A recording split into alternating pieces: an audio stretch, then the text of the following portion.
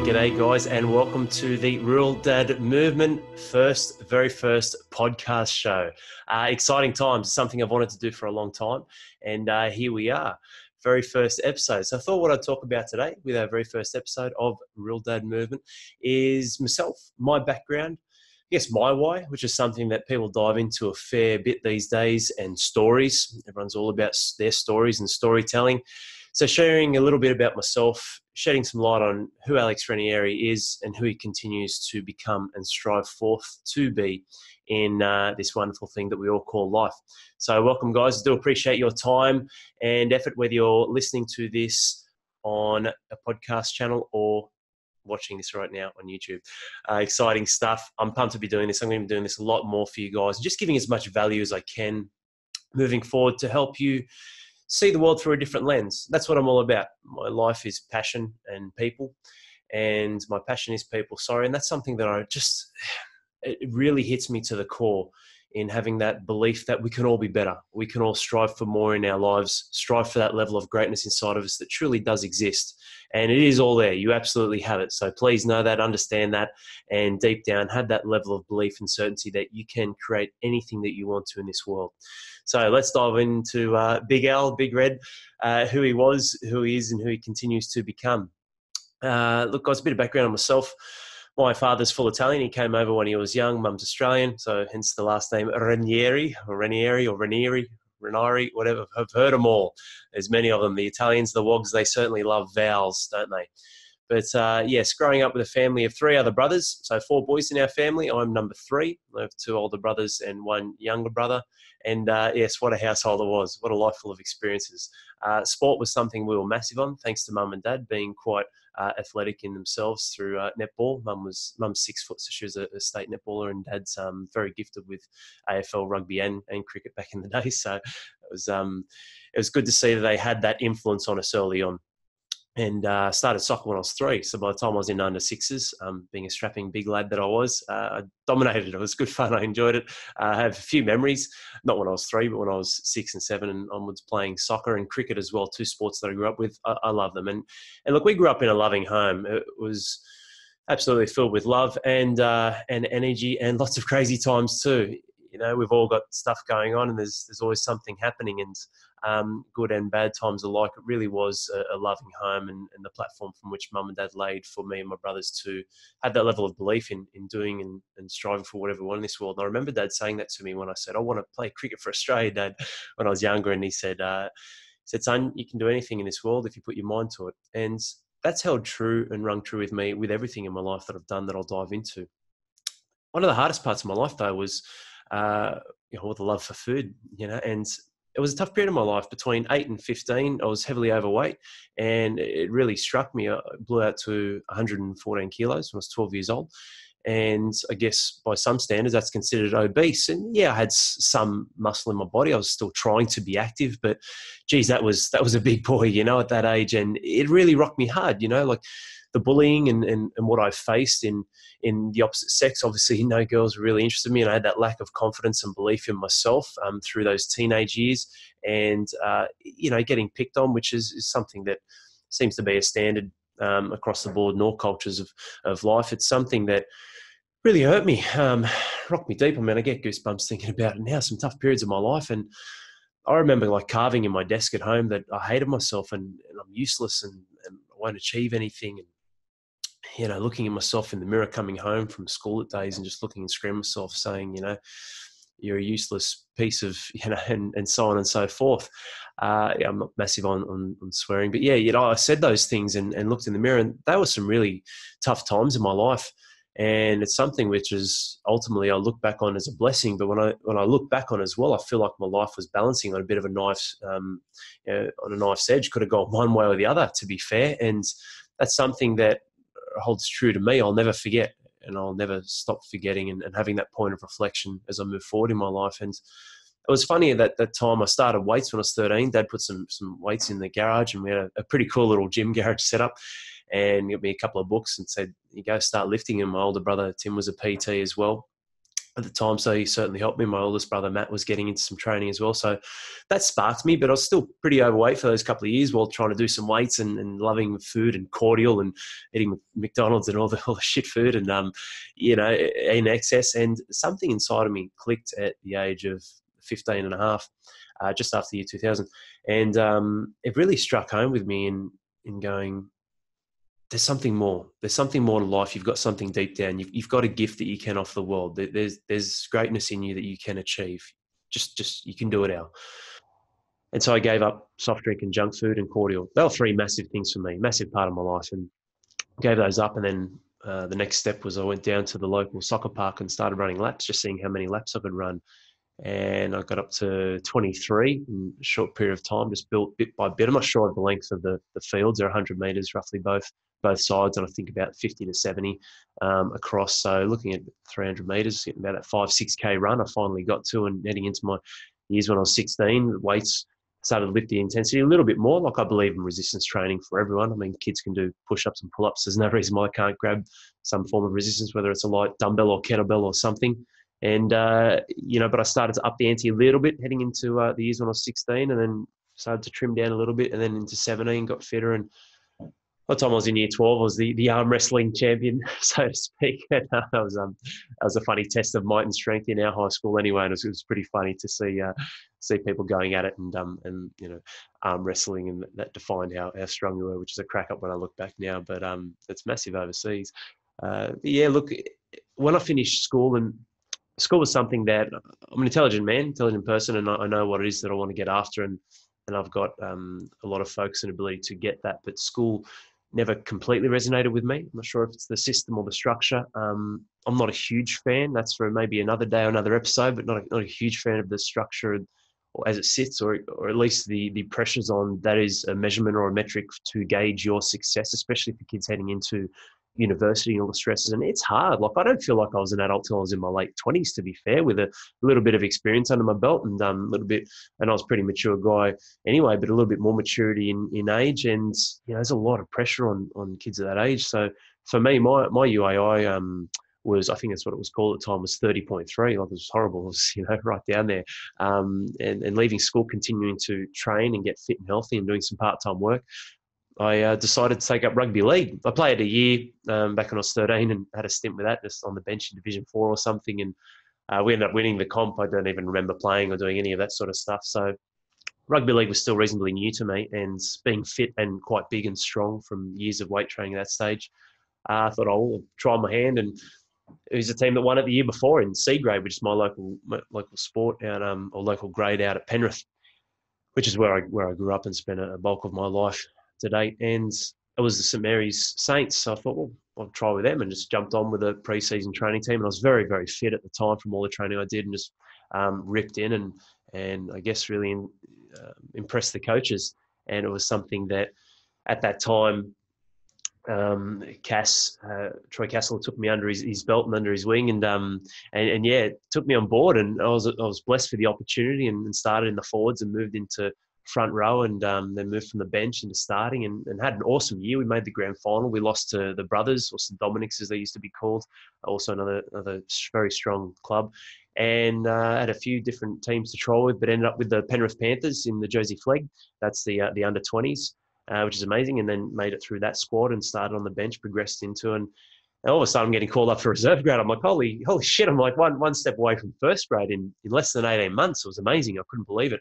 And but it was that belief, almost that naivety, or people looking at going, just that, I guess to a degree, people might look at that as a delusional optimism that you can have, and just remembering those thoughts that Dad said to me, the words that Dad spoke, that you can achieve anything if you put mind to it. And I just kept going. Like, failure wasn't an option for me. It didn't matter what hurdle I come across or what obstacle was in my way. I was going to get over it and get on top and move forward. And the first reserve grade game that I played, I hurt my AC joint, which is a little sort of sectional area above the shoulder there, and put me out for a few weeks, and went back to Jersey Flegg. And by then, confidence through the roof. I was crushing Jersey Flegg, so got called up again to reserve grade. And it was a pretty amazing year. And from there, I progressed into reserve grade, and it was so funny. One day I rocked up at the wrong day of preseason, and I was actually with first grade, and the coaches were there, and all the first graders were there, like Joel Clinton and Tony Pilatur and Trent Waterhouse, and a lot of the boys I looked up to as heroes. And it was a year after they'd won the comp, because it was the end of 2004, heading into 2005, and they won it in 03. And I was just sort of starstruck and couldn't believe I was there. And I was there, and they said, "Oh, you're here at the wrong time. You're supposed to come at the afternoon on this day." I was like, "Oh, no." And the coach and the trainer said, "Oh, just bring him in. He can train with us today." And that day, oh, man, I trained like my life depended on it, and ripped in, and again, impressed the coach, and got to do the entire preseason with first grade, which was awesome. Then came into reserve grade and was moving forward and moving on and up, and trials, killing it, and playing the games, doing really well. And unfortunately, at that stage, I can't remember if it was round 6 or round 7. I had a head clash with an Islander fella from the Newtown Jets, and couldn't believe it. Like, just bang, shattered the jaw 3 places, fractured my cheekbone 2 places, and I was out. I was like, "Oh man, this is killing me." First major injury I'd had, and had an operation, and there were braces that they wired into my gums, and then from there they had rubber bands, and for 12 weeks I had this face that was just banded shut, and it was a killer. Like, I had to learn how to talk with my mouth shut, which was pretty hard, as it probably sounds different for you guys listening on the podcast. And it was an amazing time, because I got approached by the Dragons. They wanted to sign me. Nathan Brown was the coach at the time, and then the Panthers were they were stuffing me around a little bit, and they come in last minute, but I'd already committed to the Dragons and signed with them. And 12 weeks later, after drinking through a straw, dropping all this weight, not knowing where my future lied, I ended up signing with the Dragons, and the big move to Wollongong was going to happen, because they're obviously St George Illawarra Dragons. And it was a pretty tough period of my life. When deny that, having my mouth wide shut for 12 weeks and drinking through a straw. It was hard work. I dropped so much weight. It was hard to keep my strength up. I wasn't sure my ability or what I would come back with when I played footy. And I got desperate. Like, I'm talking like blending up hot dogs and just drinking hot dogs through a straw, and it actually tasted like a nice, delicious hot dog. The mustard, the sauce, everything, it all went in there. And I remember telling Mum, "I need something. I'm sick of just having protein shakes and Metamucil to try and keep me regular." And Mum ended up blending me steaks, and one time I had pizza blended up with a bit of water. Disgusting, I know, but you wouldn't believe it actually tasted delicious. And I think people don't realise how much they take it for granted when you can't actually eat food. You've got to drink through a straw for 3 months. It's pretty hard yak, and all this pressure build up through my eardrum. Like, it was hard work. I lost my face, my jawline, those muscles on the side there. It was a really tough period. And it's amazing how the universe works. I wanted to line this guy up and get stuck in him. I went to put a big hit on him, and my actual comeback game was against the Newtown Jets. The exact same guy ran up, put a big hit on him, and in that moment of that big hit, I fractured my cheek again. I couldn't believe it. I was like, "Oh shit, what's going on?" Maybe they were the signs. I look back now, like, maybe they were. I should have given up the sport, but I couldn't believe it. Same bloke, first game back, 3 months down the track, and bang, fractured my cheek. So I was out for a period of time. Then didn't need an operation, thank God. But yeah, it was pretty traumatic, to be fair, because I'd signed with the Dragons, didn't know where I stood. The Panthers, as people do, I guess, are invested in people that they're paying money for and who looking to the future. I didn't get a run anymore. I was sort of put back on the bench and wasn't looked at for first grade and whatnot. And moved to Wollongong. Was a pretty challenging period of my life, and not to go through every little bit and all the bits and pieces, but I moved down there, bought a home. My first place was a unit, and had an off-season or pre-season with the Dragons, and it was looking good. I love Brownie. He was a real genuine bloke and real open and honest with me, so I connected quite well with him. And the first grade trial against the Bulldogs, I did my knee, got a hospital pass, and then bang, she snapped. So that was that year gone, and Wayne Bennett came in the next year, and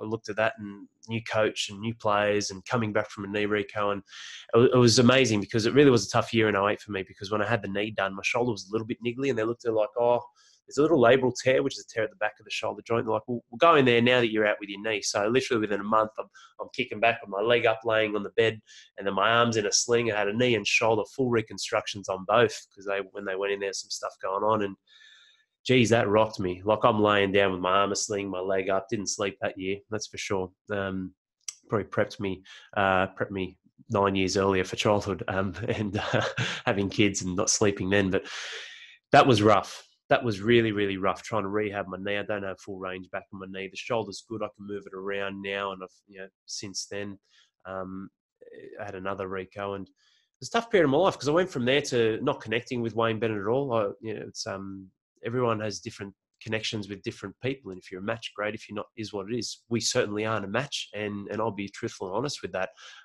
He has his style and his way, and I have my style and my way of being, interacting and creating connections and relationships. And I did not get along with him at all, and that is what it is. So my career ended there with the Dragons, and from there I had nowhere to go, nowhere to turn. And with repayments and other things, I lost my home. I had no contract, no money. I was working my PT on the side. I'd done that since I was 18, just some side stuff, training family, friends and clients. So I was doing that as well, still remotely and whatnot. But that was hard because my dreams were shattered, and I was like, oh, here we go. I'm not getting a run, and this isn't happening, and I'm having all these operations. Had another knee arthroscopy at the end of '09. So that was like another year, another operation. Then 2010, and then I went back and I played with the Magpies. Amazing year with the guys in reserve grade there. I was living in a shack in Liverpool where I was getting electrocuted by the handles of the showers, and living with James Sharkey, one of my best mates now. And it was a horrible little type for living in. And like I said, I lost my home, didn't have anywhere to live. And then I moved in with Nan and Pop. It was just a whole whirlwind of a period of time. Started working with my brothers who own a pool business, and I was labouring then became the head pool installer. And it was just a whole whirlwind of emotion. I didn't know where I stood, what was next, and kept dangling the carrot of that, dangling it for myself, going, I can get there, I can still come back, I can make it. And I busted my elbow, so I had an elbow operation as well at the end of that year in 2010. And 2011, retired, and then came back out of retirement to play with the Bunnies. And I was on the bench a few times as 18th man with them, and that never come to fruition. I did have a contract with them for 2012 to still be there. So you can see this period of years, I'm chasing. I'm still doing my PT on the side. I'm still working for my brothers in the pool game. And I was driving about 1,800 Ks a week because I was living with Nan and Pop at the time and driving around either Northern Beaches or Liverpool when I was with the Magpies, and then working with my brothers on the Northern Beaches. And it was a traumatic time. I don't know if I could do it now. It was pretty hard back then, but I just didn't think about it again. Just that optimism, if I can get there, I can do it. And collectively over the whole experience, it all come to an end when I went and played for Italy, being half Italian, in the Rugby League World Cup qualifiers in 2011. And we played over in Italy and in Serbia. And it was an amazing experience. I love it. And looking back in, playing in Serbia and Russia and Lebanon. Lebanon was the last game. In that game against Lebanon, they were a fierce team, and we only just won, and we ended up making it through. But I didn't even get to see that because underneath the tackle, about 10 minutes in, I popped my shoulder again, and it was done. And raised off to the ambulance. They're jabbing me with stuff to try and make the pain go away. I'm not feeling any change in that. The pain was real. And before I know it, I'm sitting there on the other side of the world in this hospital, which Serbia is a beautiful country, but geez, there's some war-torn places. And where I went, it certainly wasn't an ideal place. There were people, where people were getting looked after, or just the current way that it was. I'm in there, and there's people bloodied up, and it was like a war zone in this hospital, and with all these different people's that thing going on in their life, and what was happening with them. I'm sitting there, with this big fella with footy shorts on and socks, and my arms popped out. Man, I've never felt more alone and further away from home. That was something else. That was a really tough moment. I'm sitting, the shoulder was still out. It was out for 3 hours. There was a doctor there. One of them spoke English, thank God, and he popped it back in for me. But that period of time there, that's when I knew it was over. That's when I knew that my career was done. And I knew I'd lose my contract with Souths because I'd have to pass the medical when I got home, and that obviously wasn't going to happen. And I, bandaged it up, and no one was with me. Corinne, my wife, girlfriend at the time, she was back home, and I was just away with the club and the team. And I got back home and failed my medical, lost my contract, and that was the end of 2011. I'd gotten my CrossFit certification at the time. At that stage, I'd had 8 operations and reconstructions, 3 on the knee, 2 on the shoulder, because I had it reconstructed, 1 on the elbow, 2 on the jaw and face. And what a time, 25 years of age. It was was all but over. 26 years of age, sorry, in 2011. And I had a friend of mine that I decided to, why not? Let's go for it. Let's do it. And we decided to open a gym together. And, you know, it's something that never ended for me, having that love and passion for people. It's funny how you look back in your life and you just see signs, you see things that are always there. And regardless of the footy and the fame, the glory, the money, all the not wrong reasons, but different reasons in which I was trying to chase greatness in my own right. But coming from a level of self-drive, self-belief and challenging myself, because that is at the crux of who I am, from where I've been and who I've become, in being that little fat boy who couldn't do anything to where I was, you know, and that really drives me. It wasn't the money, the fame, the glory, but they were some of the tangibles I was looking at and looking for in the pathway of playing professional sport. And I thought, why not start this gym? And we started CrossFit Wellbeing, and it was amazing. It was just an unbelievable opportunity that I had, from which I had no idea about business, what to do, where to turn next, how to make any money. So the opportunity was an amazing thing for me to move forward in. But in terms of money, made no money, zero money in that, and it was a tough time, racking up credit card bills and debts and living off Corinne and her wages. And this was a pretty tough period of our lives. And looking at that and trying to still be that elite athlete, because there was that at the time. I look back now, there's that void that needed to be filled. You know, rugby league was torn away from me. I didn't know any better at that time, and I wanted to be an elite athlete. And fast forwarding over a few years, I played. I made the regionals, which is like the top in the country or top in Australia and New Zealand, 3 years in a row, 2013, 14, 15, all the while still running CrossFit Wellbeing and getting married at that time as well, and so many different things going on, moving home 7 times in that 4-year period. Like, there's just so much instability. I look back now, and it's okay, because that has really shaped me towards who I am, and having someone stable like Corinne and what she was doing really balanced out what we had, and that cohesion in me getting after different things and testing the waters, which I believe is absolutely the time to do it in your 20s. And I look back now, and there's so many different ways you can look at it. Like, my life was a waste. I lost my 20s to injury and career, and having no money, losing my home, nearly being homeless, living in a shack, getting electrocuted, then living and moving in with Nan and Pop. Mum and Dad were in Queensland at the time. Thank God Nan and Pop took me under their wing and let me live with them out at Glenmore Park. And all these different things happening. And it really has given me a level of resilience and persistence in overcoming adversity and the challenge that we face in life. But at the stage, we looked in 2015 with the help of Corinne's parents to move up into the Central Coast and buy our first home. And here we are a few years later, still living on the coast. And, you know, I had the opportunity to buy CrossFit Royal Commando off a friend, and I did that. And here we are. I've had the gym for 3 years now, and I travel to Gateshead to run that. And it was funny because, you know, I've been in the industry 15 years at that stage, nearly 18 years now, since I was 17, I've been a PT, and it was really funny. Everything I've been through, like I said, I could feel that tap on the shoulder, so to speak, on helping people and helping people shift their perspective and change who it is they are into who they can become. And I don't see people as they are. I see them for who they can be, the potential of what they can have, the greatness they have inside them, not as they currently sit. And, you know, people may call it weakness, or, you know, kindness can be weakness, or having that level of compassion and empathy, but it's there. And it doesn't, you know, if I get rejected or rocked from one person, I don't take it through to the next person. And this is something that became a realization for me when I entered fatherhood. And look, I've worked with fathers for over 10 years, 15 years now. I love working with older people, older men. I've got older brothers, so I feel a bit more old school and mature in that sense. And when Stella was born, back in 2016, it really rocked me. I didn't train for nearly 6 months, and I own Raw Commando. Like, I work in the office 3 steps from the gym, and nearly 6 months, like bits and pieces here and there, but I was putting weight on again. I was creating excuses, eating shit food, and just spiraling down.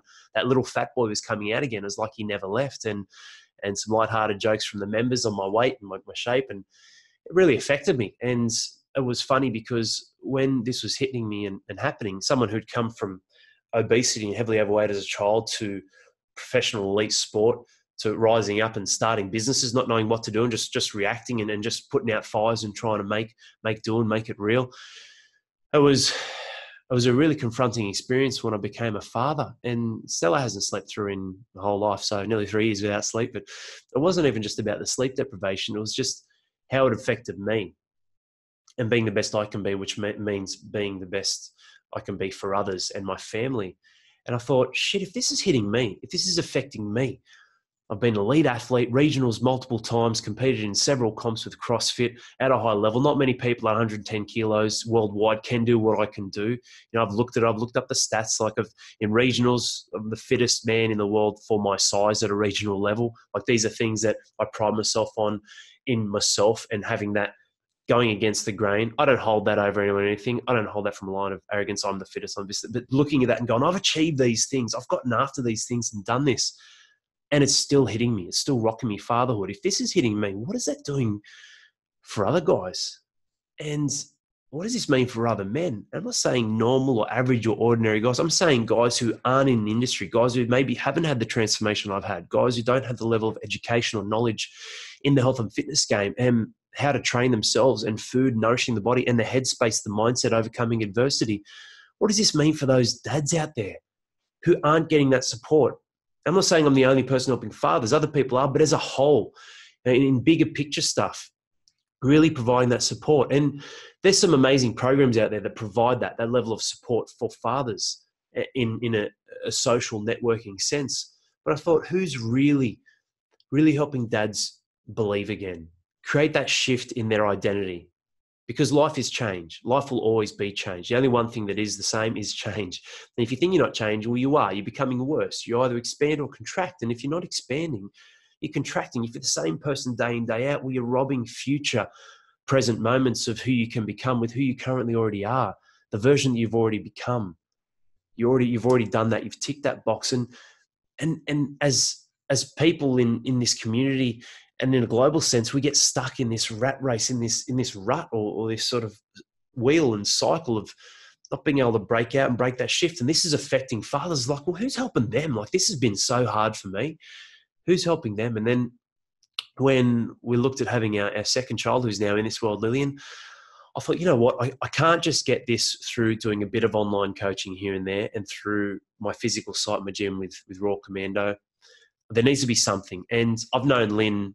He's my coach, Lynn Trin, phenomenal guy, unbelievable. He's relentless in helping people expand and have that reach in the online space. And, credit to him for taking me on board. I appreciate the opportunity he's given me. And when I reached out and shared my vision of what I wanted to do, and helping fathers empower themselves, get on top again, be the leaders in their own right. I'm not talking about wearing pants for the family or how your relationship or the dynamics of that with your significant other or with your children, but being a leader in your own right, being the best you can be from which everyone around you gets fed. If you're 100% within yourself first, then everyone gets a better version of you, instead of giving and sacrificing, which is what it seemed like fathers are just doing, and mothers as well.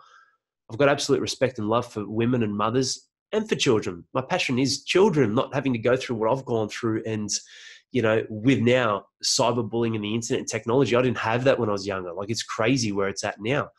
But I can't go and advertise and offer programs to 7 or 8 year old kids. Like, they are impacted and influenced through their environment, which is controlled ultimately through their parents. And if fathers can be better within themselves, then that means the women are going to get a better man.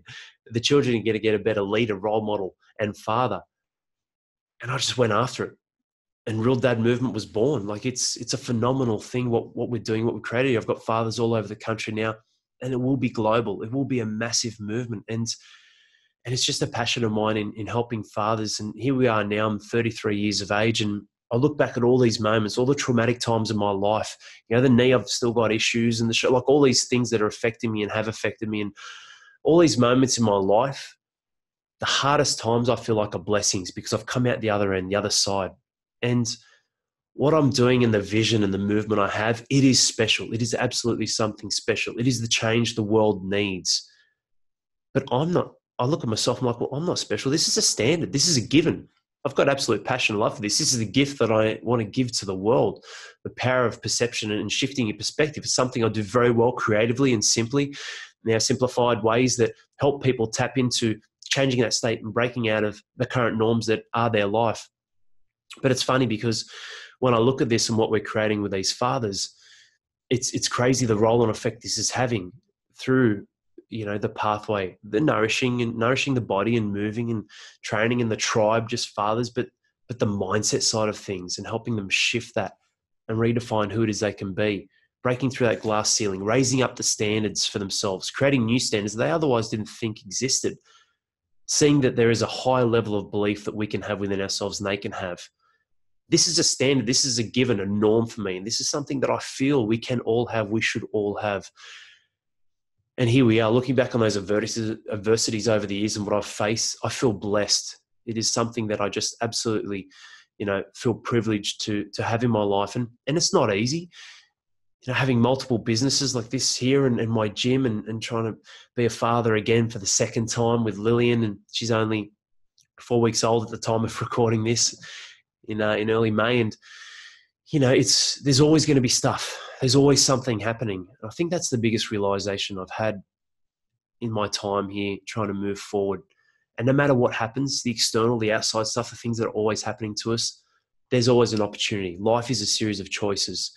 And where I am right now, through being that little fat boy, progressing into rugby league, having my career destroyed, shattered from me, lost my home, no money, living almost homeless, living with Nan and Pop, and then moving out and renting with Corinne, trying to make business do. And I don't say I failed at those things. You only fail if you completely give up. But in terms of moving forward, making progress in certain areas, financial and others, not moving forward, not moving anywhere with that.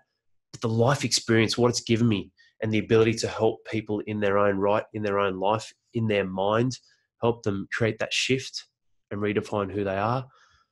This is where we are, and this is where we are. And Real Dad Movement is absolutely the vessel from which we will be moving forward. And I will be expressing that love, that passion, that ability to help coach people and help them change their lives. And that's what I love the most about this. It's not arrogance or ego in saying I'm the man or I'm the one or I can do this, I will do this. I will absolutely do this, but knowing that the humility that comes with it. I'm not changing these people's lives. It's all them. It's on them. They're taking the steps. They're moving forward. They call me a perception coach or an eye specialist. I'm just helping them get a new set of eyes in which they can see the world through a different lens and see the opportunities that are truly there for them in their life, what is truly possible for them to move forward and actually see that they can have a life of love and happiness and fulfillment. Not only that, you can't have day without night. I understand that. There's always going to be something that hits us. But if we go for the easy path, if you do what is easy, your life will be hard. But if you go after the hard stuff, the challenging stuff, your life will be easy. Because when we take these easy points or options, sooner or later, there's something we can't control that's going to come into our life. It's going to rock us and hit us hard. Something we don't control. And if we've always opted out for the easy options and that hard thing hits us, it will rattle us. It will bring you unstuck. It will take you off your track, off your path. So helping people understand that life is a series of choices. Life is perspective. And your perception truly creates your reality and the actions you can take moving forward. When those tough moments come, we can get on top. We will move forward. This is something I will be known for. I will be known globally for doing this and helping people in their own right. I won't be the only one. I'm not going it alone. There's plenty of people out there who are high-level motivators and influencers, and that's amazing. This is what we need in the world. We need this. We need this level of connection and resonance to find ways to break out of our own thought processes, our own thought patterns, and change that state and move forward. That's what I love most. That's where I'm at. And, I just love the ability of the opportunity to use technology to share this and share my story with you guys. And, we could talk for hours of this and we'll wrap it up here shortly. But I'm really appreciative of you sharing your time with me and being a part of my story, my journey, and seeing what I'm all about and what I am. And truth and transparency is what you'll always see with me. And this is what I'm about. This is where I'm now. We're always moving, changing, and evolving. Forward is the go. Forward is the key. We evolve upwards. We move forward together and in your own right. And this is something I'm so passionate about. I love being here and starting this, first podcast. And look, I won't go it alone. I'm going to bring on some amazing guests in the future, and I'll be diving in a couple of times a week, guys. So I really appreciate your time and jumping on. And if there's anything I can ever do to help you or anything you ever need help with, please reach out, alex@realdadmovement.com.au, or hit me up on Instagram, realdadmovement_Alex Ranieri, or Facebook, realdadmovement-Alex Ranieri. Hit me up, guys, and find me and let me open up what is possible for you and yourself. If there's something you need help with, you need a change or a shift in your life, just let me know. I'm here. My life is service and service to you. And my passion is fathers and helping them see what is truly possible for themselves.